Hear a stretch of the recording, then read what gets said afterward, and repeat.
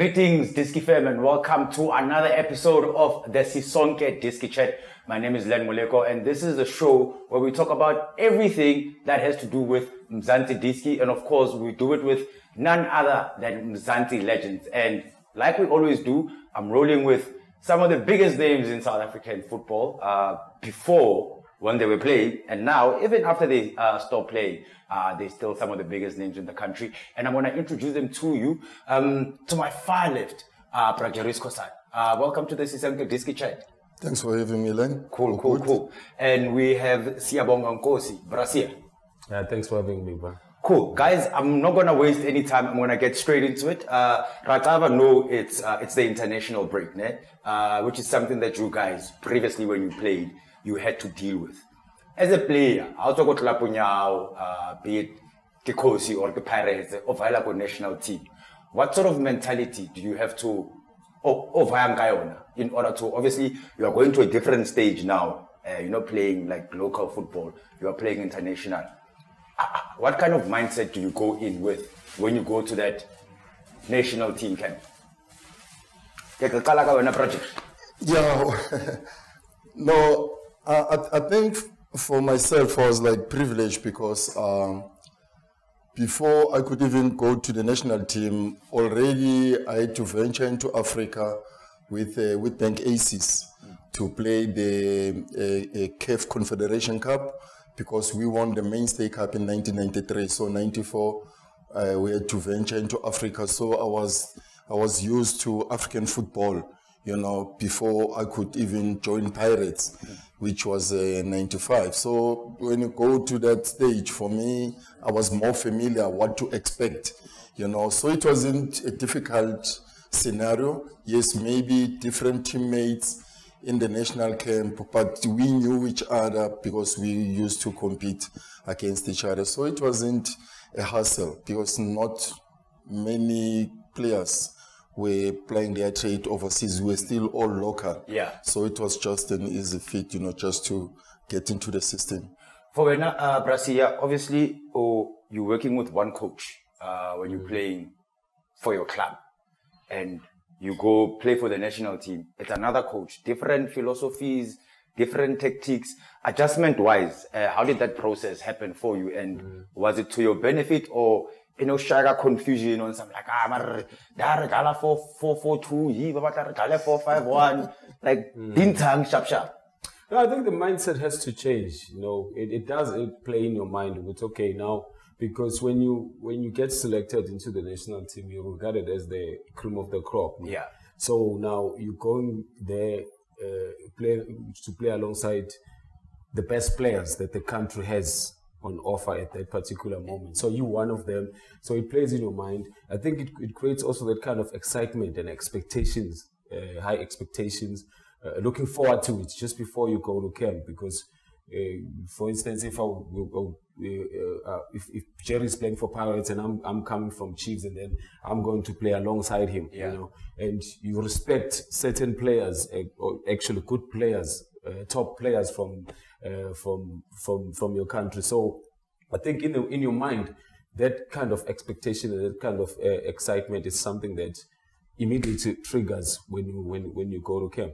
But obviously, you know, coaches offer different perspectives, you know, and they use different philosophies.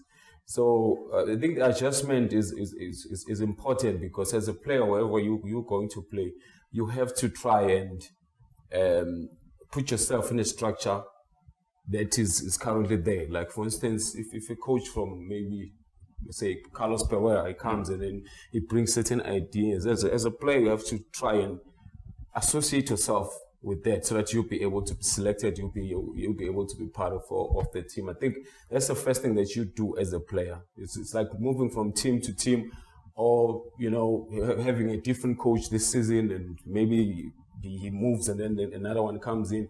So you're always open to inserting yourself into the structure and making sure that you absorb it and go along with it. So if Mauti get to the national team camp, let's say the weekend before, in a Letabi, Aganea or Nkosi, Bashaile Trinyana, Like when you get to that situation, your opponents just this 2-3 days ago. Next thing we are go camping. There's no sort of like weekend.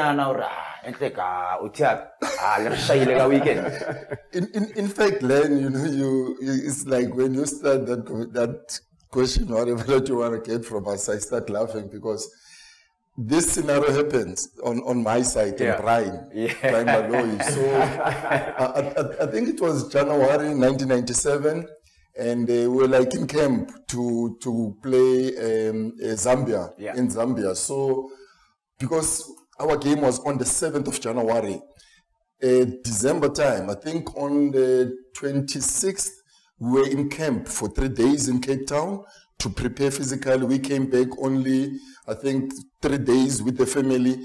First, first we had to fly back to Cape Town, all the players to gather there. So for me, and myself and Brian, we were like roommates, and people, the media hyped it up, because the following week, Chiefs and Pirates were going to play the derby at Ellis Park.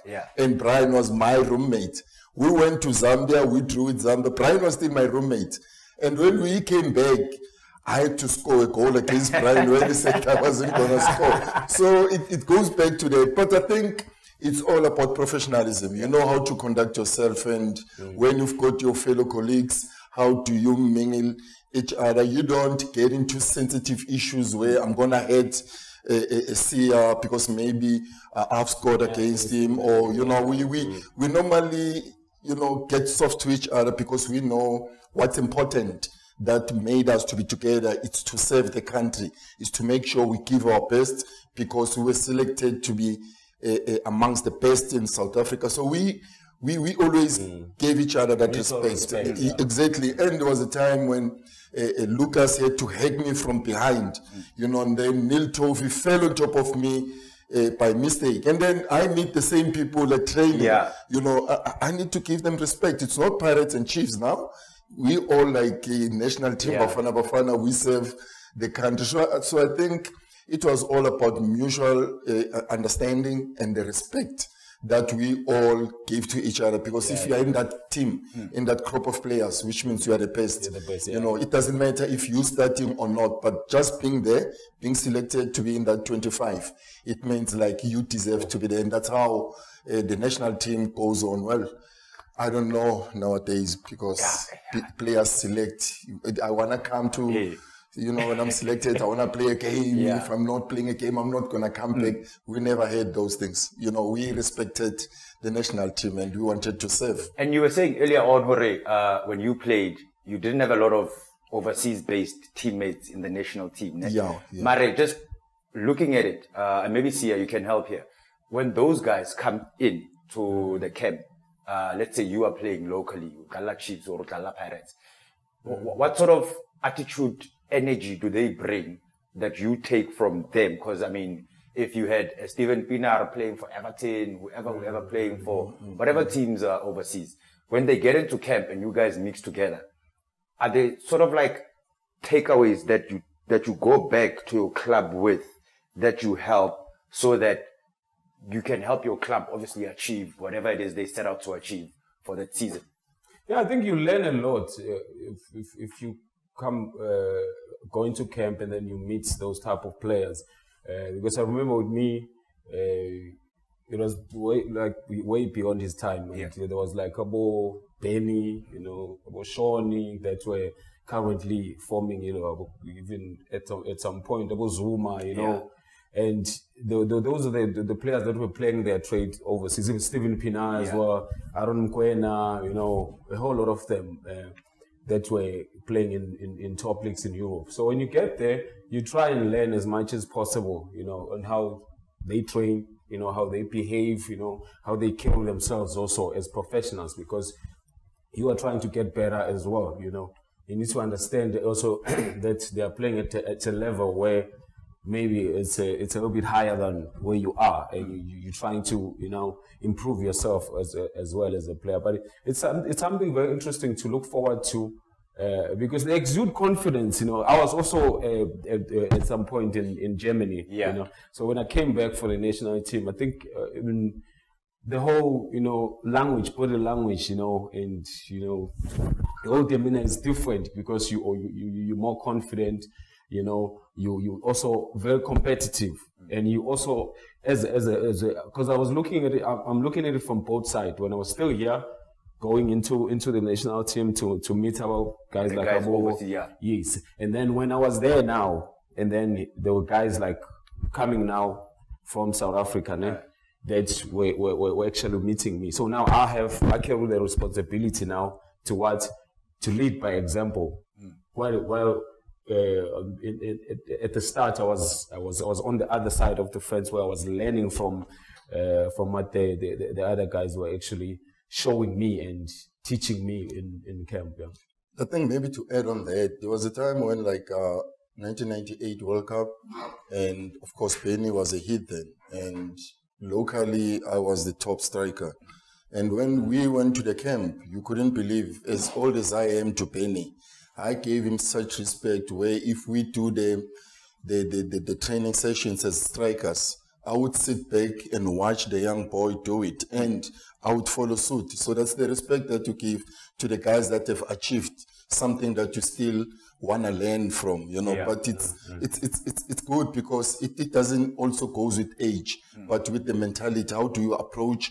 How do I respect Sia as old as I am? Because I would be getting something from him. It's not that maybe I'm old, Sia must listen to me every time I say this. He needs to know. We had that understanding, because that was 1998 when a whole lot of players then they were like playing their trades in overseas, because you talk about Lucas now. To get into the national team, it was always top difficult players, you know. And if we had a coach from France that was used to the players that were playing their trade overseas, and locally those that made it to that team of 22 players to get registered, it was myself and Doctor, and we were the only two local players out of the 22-man team that got registered. So that also goes with respect. How do you conduct yourself when you are in that fold of the national team?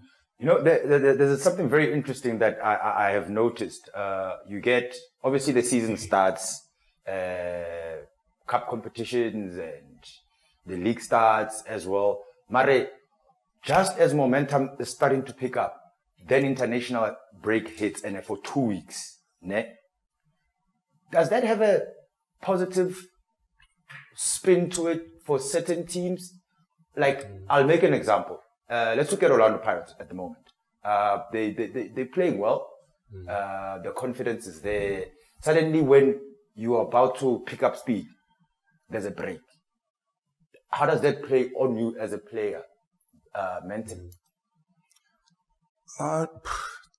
To me, I would always use the word conduct.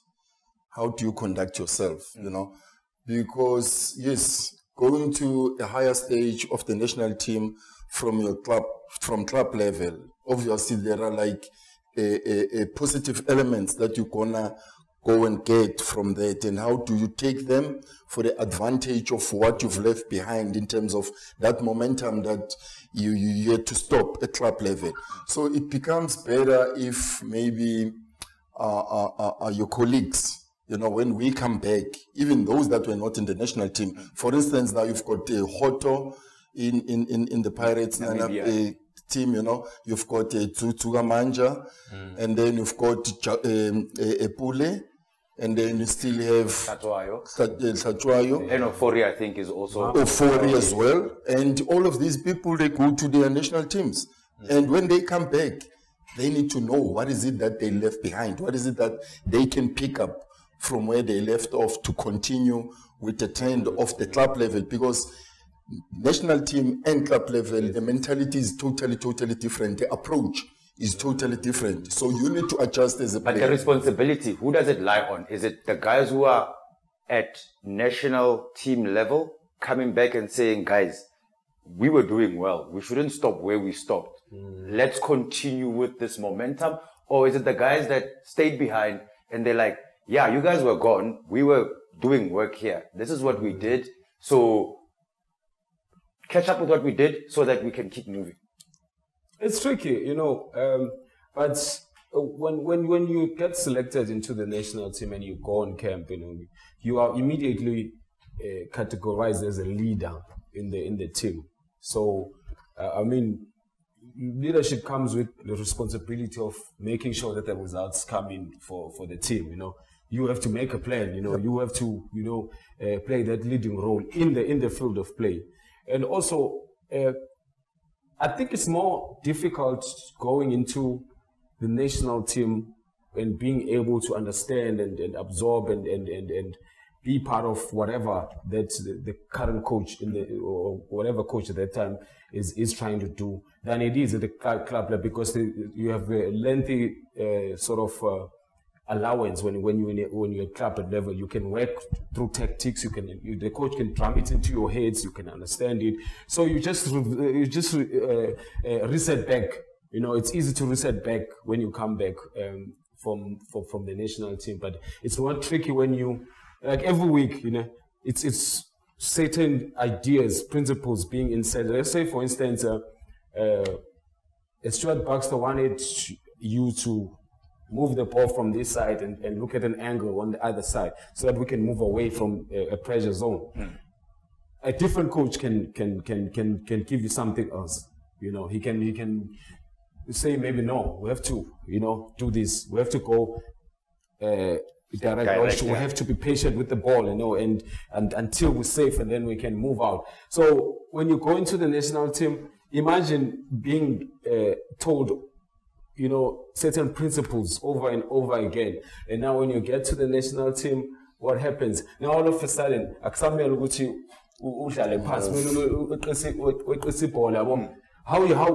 quick are you going to be able to adjust or absorb, even if you are a top player, you know? I think it becomes a bit tricky when it comes to that.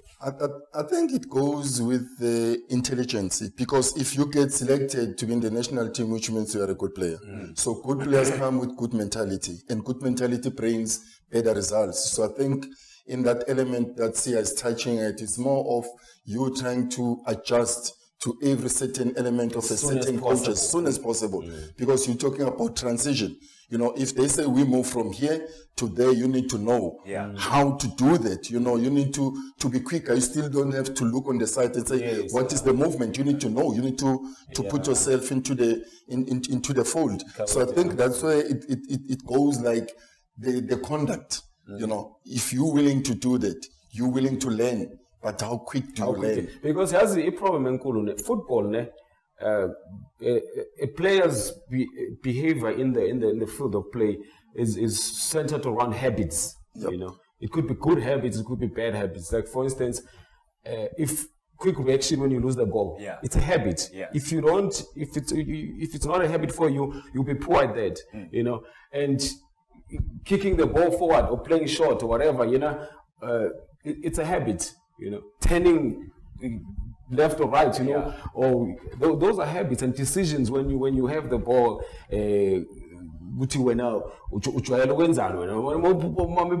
There's players who would cross it immediately, but there's others also. If his habits are different, so it's I think it's tricky mainly because of my habits. Because what you do over and over again as a player becomes a habit. That's why good coaches will tell you that I'm trying to instill good habits into your system. That's how I'm going to make you a better player. So when it comes to on this notion of a national team, you obviously go onto the break. We spoke about the break maybe breaking momentum or finding a way to continue the momentum. On the flip side of it, we look at a team that's struggling. Does an international break, 2 weeks plus, does it give them time to sort of like sit down and be like, ish, and like for the first month, maybe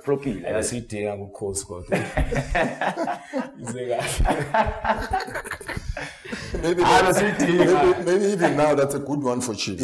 I'm sorry to say that, but that's true. Maybe it's going to give Kevin Hunt some time to work with those that are left behind, who didn't go to the national team, you know, to do a lot of things, because now he comes in and there are like games that are like coming thick and fast, you know, and it's so difficult as a coach, especially a new coach, to get used to the players and the players getting to know how do you want them to function.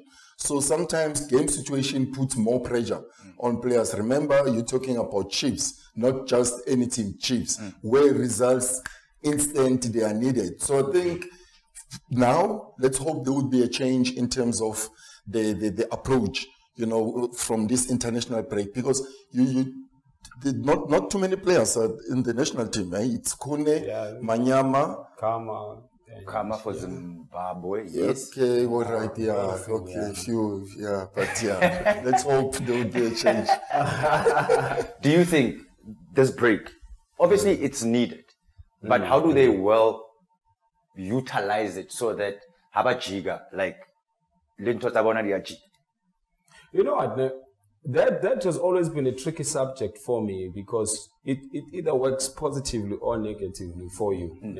But what it gives you, it can only give you time, you know, and it depends where you are. Like, for instance, a coach who's been at a club over a year or two, then there's proper understanding when it comes to his methods within the squad. Yeah. So for him, it will be about just making sure that everyone stays, he keeps everyone in proper shape for the next game. But like Joe was saying, for a coach like Kevin Hunt, he's new, he hasn't been at Chiefs for that long, so he still needs work, where he still needs to get the understanding first of what he has as a squad. Because remember, had he been at Pirates, it would have been a bit better, because he's about 8 players. From that he has worked with. Yes. But now at Chiefs, he gets introduced now to, he has to understand maybe Siyabonga. Yeah. He has to understand Who's Sambo? He has to come in now. He could have seen the players from a distance, because it's different when you're a coach and you see someone from a distance, like a player.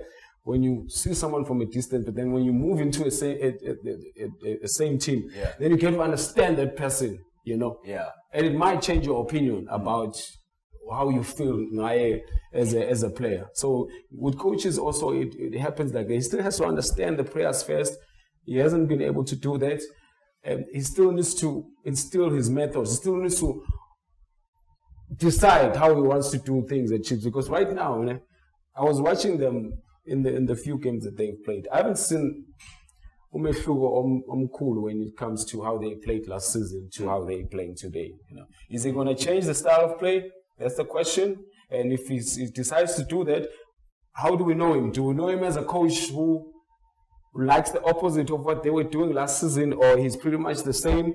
You know, those are the questions that he still needs to answer to us as people about observer. What are you going to do? Do you keep the team, like the team I was saying off air, the team that was that's there now? They have no player left, but Benzin, Wapuma number 2 last season. It's tricky now when he has to come in and decide. Do I change? Yeah, it's difficult. Or do I keep what was working last season? Are people going to be happy? Because a little bit complaining with now, she's not playing a good brand of football. But right now, they're not getting the results, and also there's a question: are they really playing well?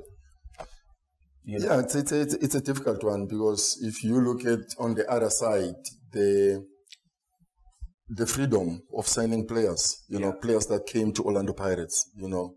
And of course, you know, you're talking about quality players. Tsugamanja, Hoto, Hlatshwayo, Monare, you know, Ofori. But I've mentioned 4 of those players. And those players, all of them, we knew them through Kevin Hunt's approach. You know, when you talk about Kevin Hunt, they will give you the pule, you know, as well in that team, because that was the element of Kevin Hunt, to change Pule from who he was to be a player that he is today, and the benefits now are going to Jay-Z, Joseph Zimbabwe. But I feel sorry for Kevin, because as Sia is saying, do you change what was working last season? Because yes, they got to number 2 with the aerial display of football, which everybody was not happy, but it was working. Yeah. And he comes in without the freedom of signing players to play his own game. What does he do? Because that's the most important question now. What does he do? Because those players that were there last season, they are still there. Yeah. This season, and how do you work with them? You're trying to change their mentality.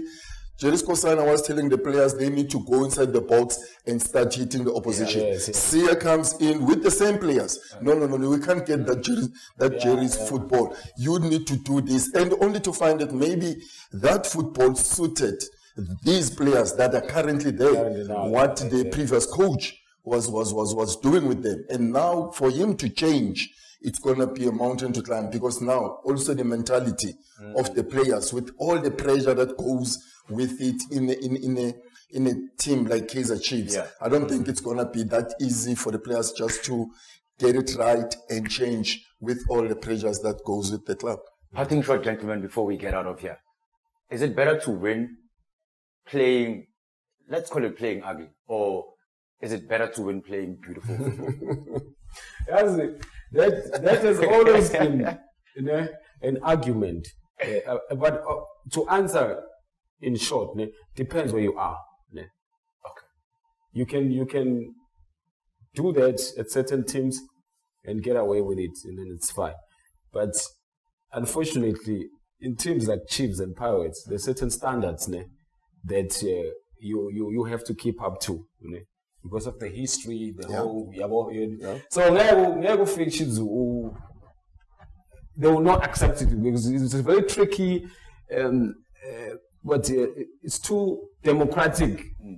Everyone has an opinion, and it's very. Our friends were kind of very tricky, and they have certain standards. Difficult, because at Pirates, we would also fight amongst ourselves as players. Yeah. Because if I make a run, I know I'm in a position where I'm supposed to get a pass. You don't give a pass, then you need to explain to me. If you are John Mweti or Innocent Mwango or Dumisani Ngobe, I make a run that you know it's what we're doing at training, and you don't give that pass. You need to explain to me. If I play the ball to Hellman, he's on the right, or Brendan, and then I run inside the box, I'm expecting something. So it goes with the understanding again. What do you want in that team? And from the outside, when you start driving your car or walking in the mall with your family, you meet these people. They wouldn't tell you played well when you lost 1-0. They will never tell you that. Yeah. They rather say, no, well done. Even though we didn't play well, but yeah, at least we won 1-0. So which one do you take? Yeah. That's the problem. Gentlemen, thank you very much for joining us right here on Sisonke Diski Chat. Hoping we'll be seeing you again sometime soon in the future. And like I said, thank you very much to Sikhosana and Siyabonga Nkosi for joining us on episode 2 of Sisonke Diski Chat. We will be seeing you again very soon. And don't forget, follow at Vodacom Soccer on Twitter for all the latest news and competitions where you can win lots of cool prizes. And we'll see you on the flip side. And remember, Sisonke.